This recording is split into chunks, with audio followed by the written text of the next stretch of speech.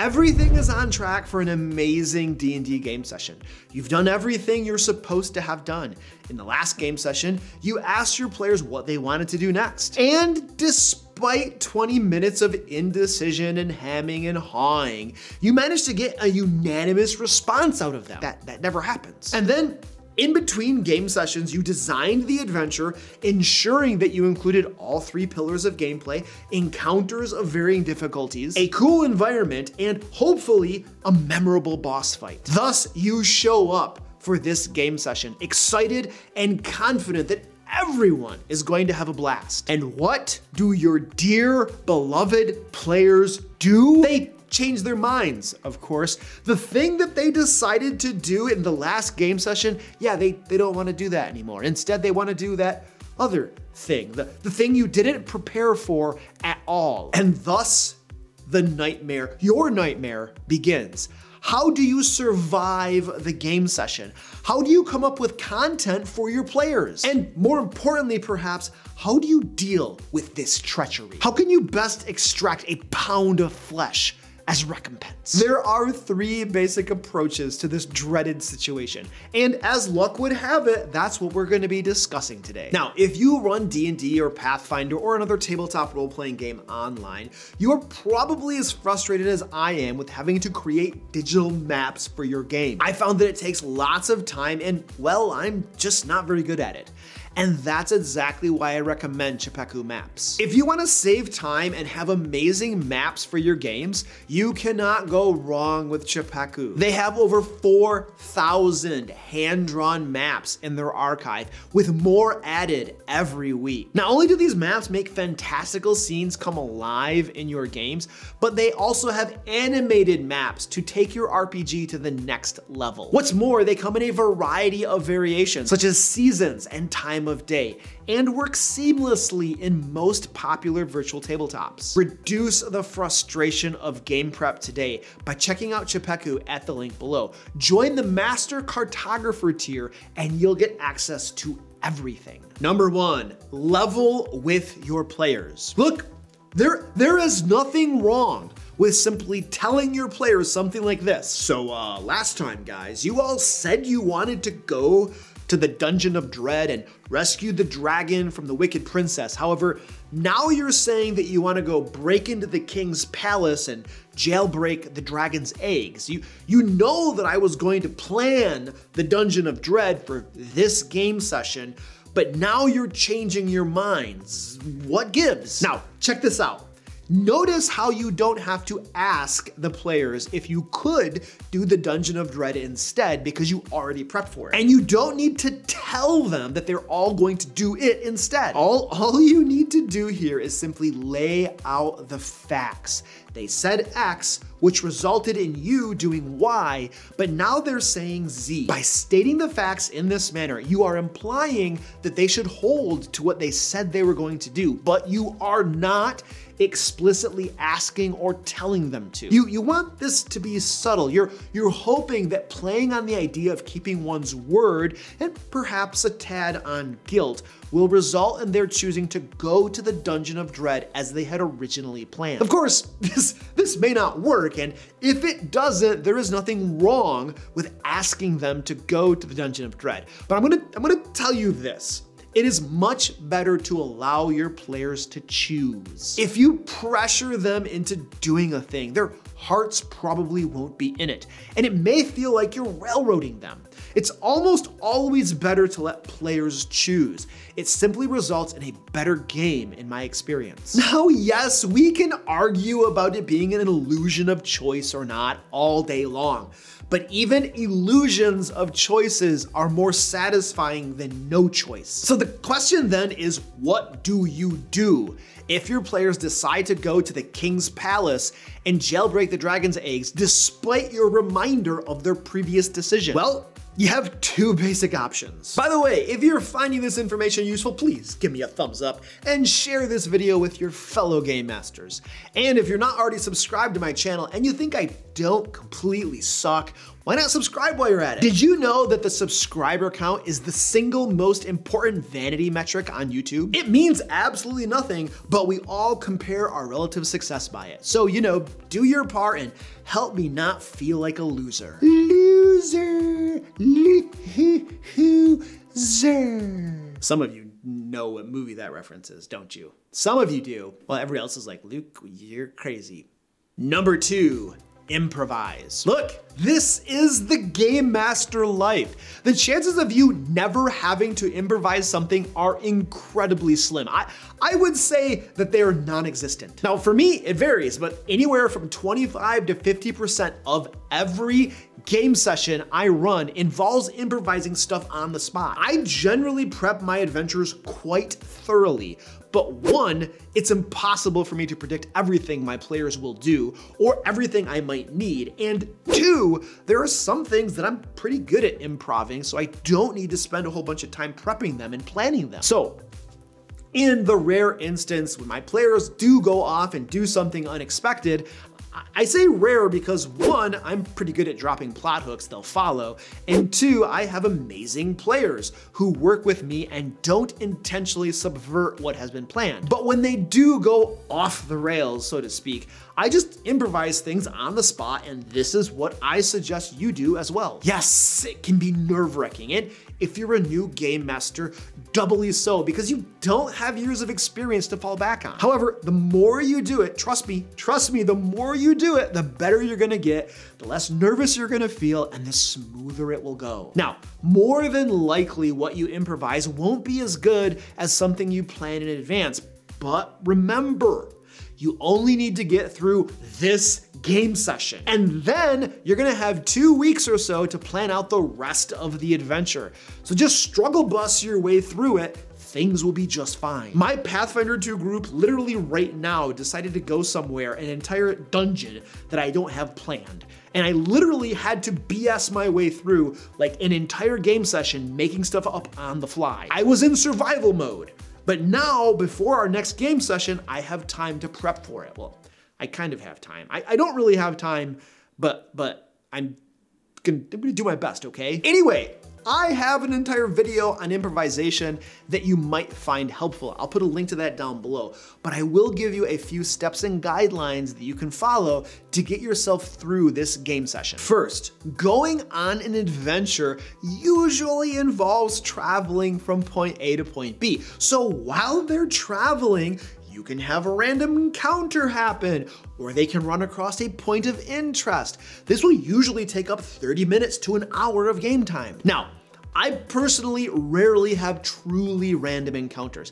Instead, my random encounters are actually planned encounters, and I usually have a few of them prepared in advance. They often reinforce the central theme or plot of the campaign, and usually use cool monsters that I'm trying to use somewhere anyway, but that I don't necessarily want to theme an entire adventure around. So I'll just slip one of those encounters in. Remember, a good random encounter will have context around it. Monsters don't just pop up out of nowhere. No, they have a purpose for being there and a motivation or goal. Now, points of interest are even better, usually, than random encounters. The essence of points of interest are a way for your players to discover cool and interesting things while they're traveling, hidden locales, dangerous secrets, that sort of thing. We don't have to delve into the specifics of creating points of interest right now, but if you'd like to learn more, see my video on points of interest at the link below. But anyway, the point is that while the group is traveling to the adventure location, in this case, the King's Palace, you throw in a random encounter or point of interest. This buys you time and would have happened even if you had planned the adventure out ahead of time. Now, once your players arrive at the adventure location, you're gonna need something for them to do, and it sure would be great too if you had a map for the adventure. This may seem like a tall order, but it isn't that bad. Now, to help us accomplish this something to do part, we're gonna consider the standard 5-room dungeon construction. Now, if you're not familiar with the 5-room dungeon, it follows a simple design concept. Basically, each dungeon or adventure has 5 parts to it. 1, the entrance and guardian. 2, a puzzle or social interaction challenge. 3, a trick or setback. 4, the climax or big battle. And 5, a reward, revelation, or plot twist. Now you don't gotta worry about all 5 of them during this game session. Remember, you're just trying to survive. Instead, focus on the first 2.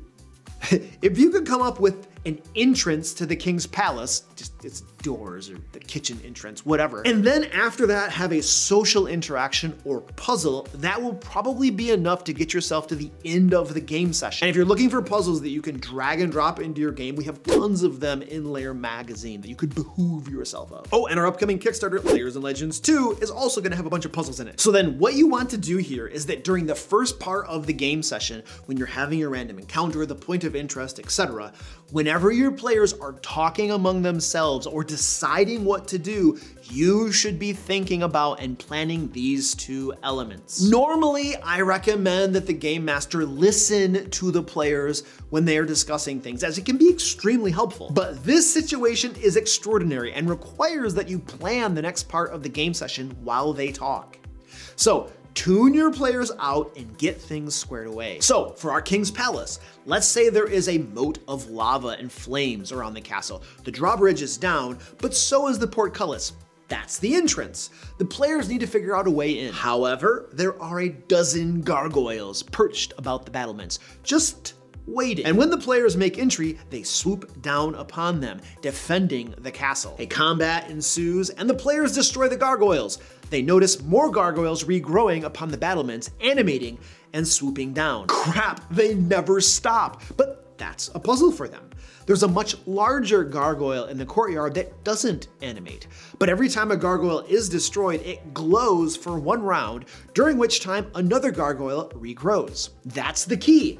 The larger gargoyle. Destroy it and the smaller gargoyles stop reanimating. So the larger gargoyle falls into dozens of pieces as your players smash it apart.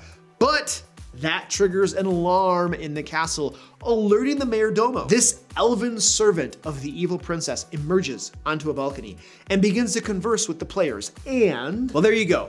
Believe it or not, I literally improvised all of that while I wrote this script here. No thinking, just one idea leading to the next and rolling with it. And that right there is probably enough to get you to the end of the game session.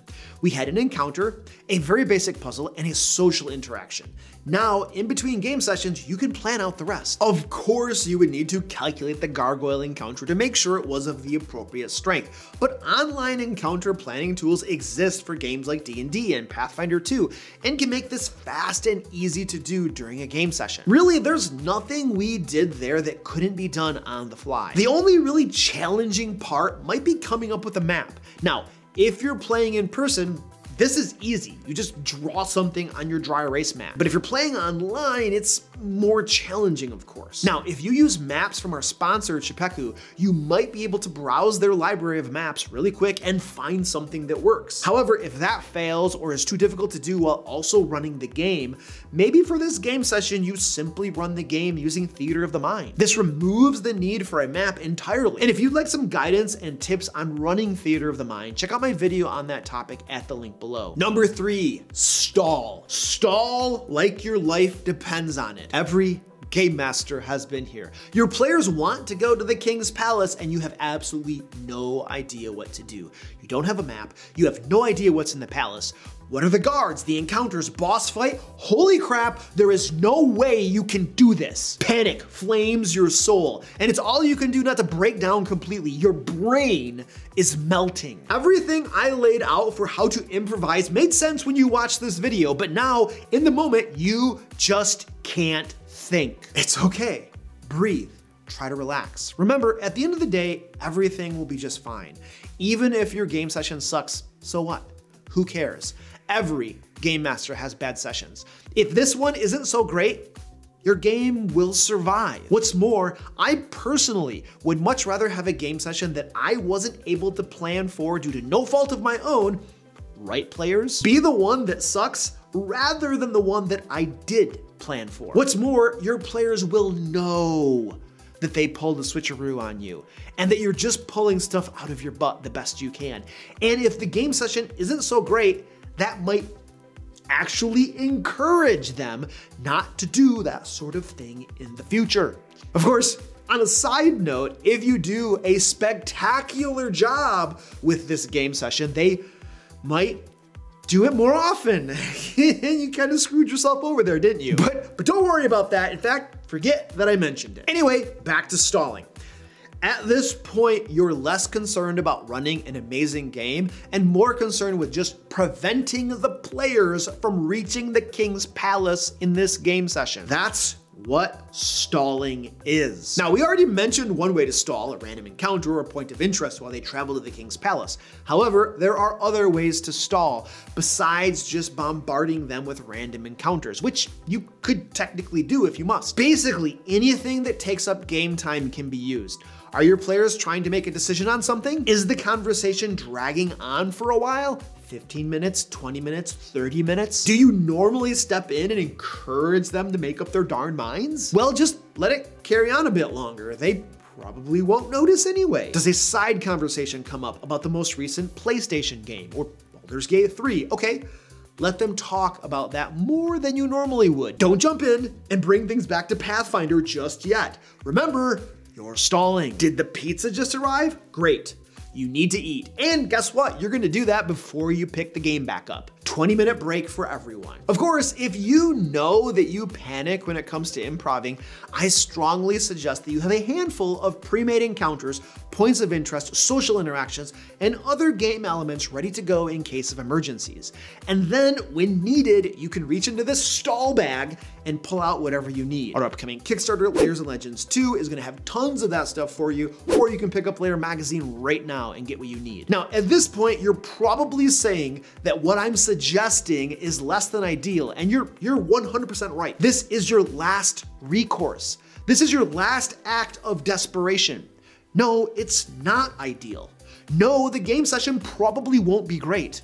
But if your players refuse to go to the Dungeon of Dread, which you actually prepared for them because they told you that they were gonna go do it, and you are just not able to improvise the beginning of the King's Palace, then what are you left with? Sure, you could just end the game session, but that would probably suck. Remember, many players enjoy the act of hanging out with their friends just as much as they enjoy actually playing the game. So if you can give them a pretense of a game to justify hanging out with their friends, they're probably gonna be okay with that, at least for that game session. But that's just what I think. What do you do when your players go off and do something you don't have planned? And don't forget to check out Chapeku Maps at the link below. Get gorgeous maps without the hassle of creating them yourself. Now, if you'd like to learn why your players keep leaving your games, watch this video right here. And until next time, happy game mastering.